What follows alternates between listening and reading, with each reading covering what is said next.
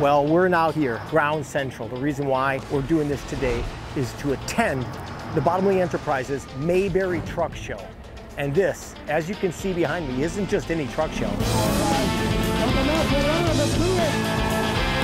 Family entertainment, food, convoys, raffles, Tony Justice singing. They leave no stone unturned.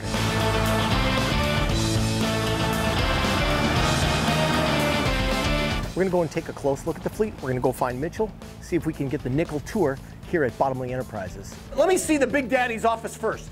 This is my wife's office. They always say a man wears the pants in a family, but there's an exception to one thing. The wife runs the zipper and the button.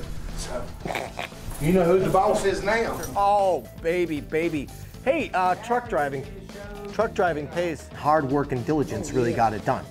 My mama's worked like a dog too her whole life. Still in the company, still active in the company. Bottomley Evergreens and Farms is all of the produce, Christmas trees, things like that. And then they started Bottomley Enterprises out of a need for capacity for that product. Quickly realized that that is not where they want to hook their wagon to. Hey, let's run team operation going coast to coast. You know, there's a lot of drivers out there that run every single day, and they know they love their job, and now we even have a shortage. Okay, but I think that he's making his drivers, I think he's making them a little bit comfortable by putting them in, I don't know, the best equipment you can possibly get.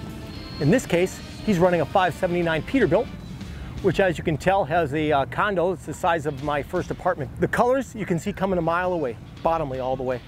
And even just the refrigeration units, color coordinated, chrome.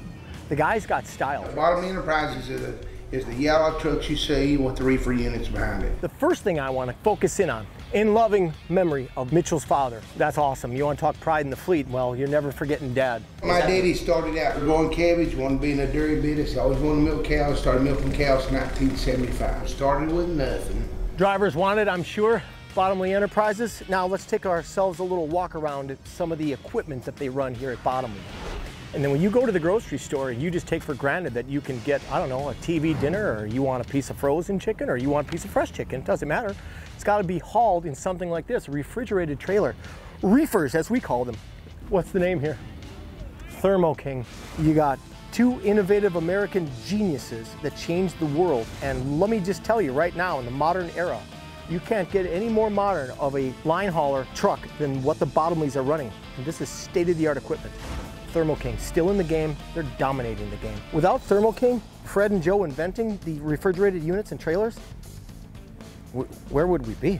I mean, just think of just medicines. You have to have things that are transported where you can control the temperature. Cabbage, sweet corn, a lot of broccoli, a lot of green beans, kale, collard, mustard, turnip greens, cilantro, parsley, Italian parsley, bok choy, napa cabbage, radishes, beets.